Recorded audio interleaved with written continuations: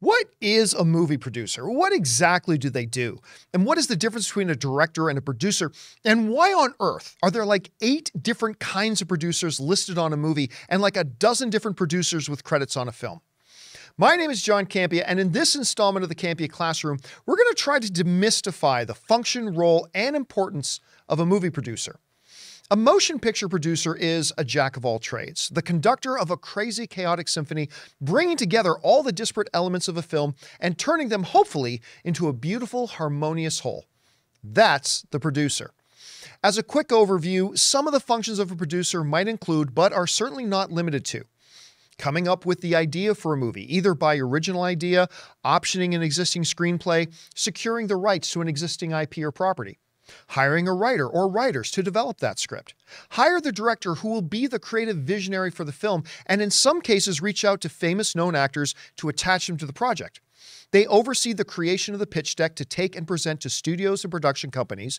They oversee the creation of a budget for the project.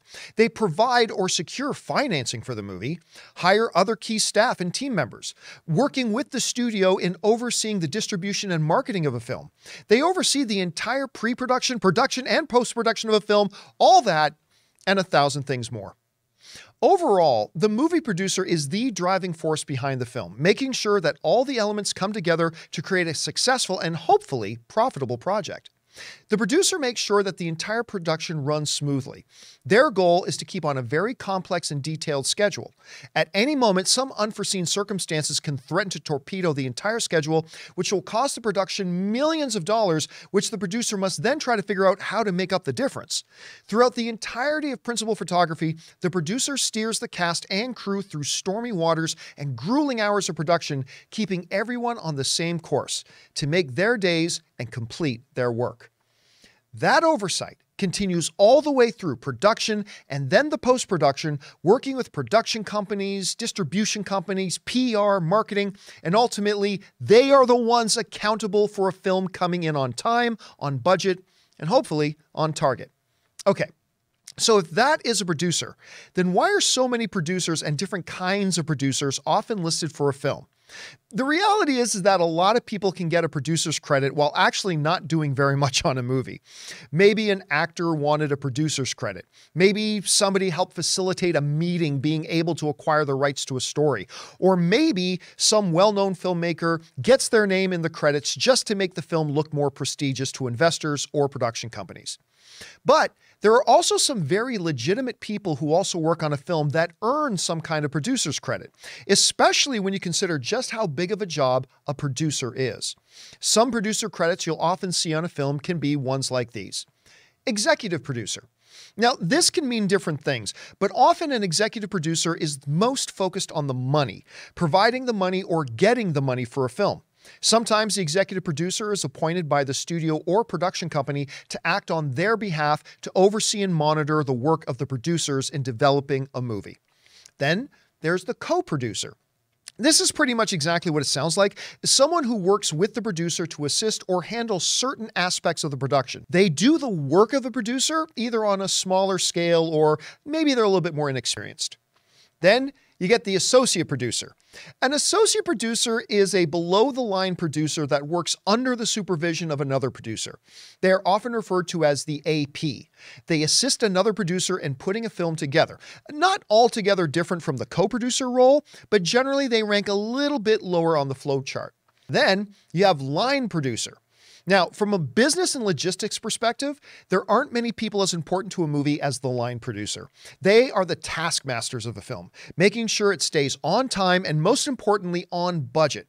They're the ones responsible for breaking down the script to create line items in a budget, planning a production timeline, coordinating the schedules and activities of various departments, and handling human resources.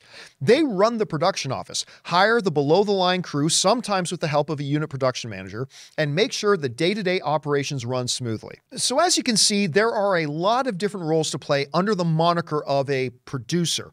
But in the end, there is still the producer, the person or persons who ultimately carry the majority of the responsibility in bringing a movie into existence.